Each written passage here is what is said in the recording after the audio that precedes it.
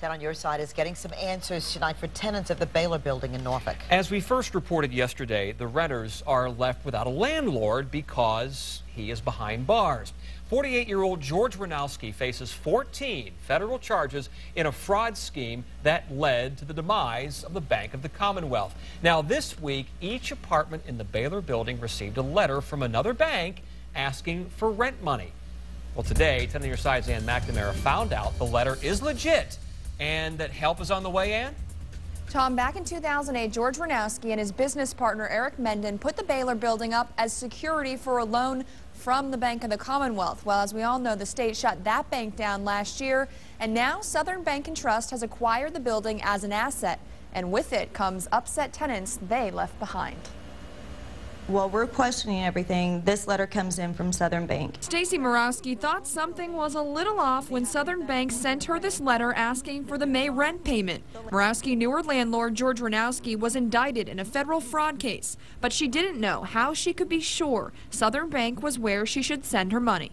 No personal information about our names or any lease information, just a generic letter. This is the proof. In legal terms, it's called the assignment of rents. You can see Ranowski's signature right on it. Southern Bank Regional Executive Taylor Harrell explains the agreement. He says this document gives the bank the authority to assume the rights of the owner in not only collecting the rents, but also preserving, protecting, and maintaining the property. The Baylor building, no doubt, is in need of repair.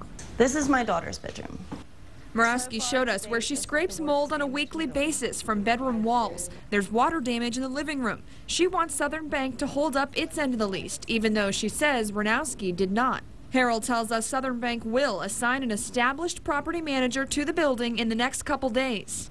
He says going forward, the property manager will assess all of the needed repairs and the bank will work diligently to address the issues. We know that this situation is difficult for all involved. The bank already paid delinquent gas and water bills, and Harold says tenants can expect another letter next week with contact information, someone to answer all of their questions. We have major problems in the building, and it's not our fault. The landlord didn't take care of any of it.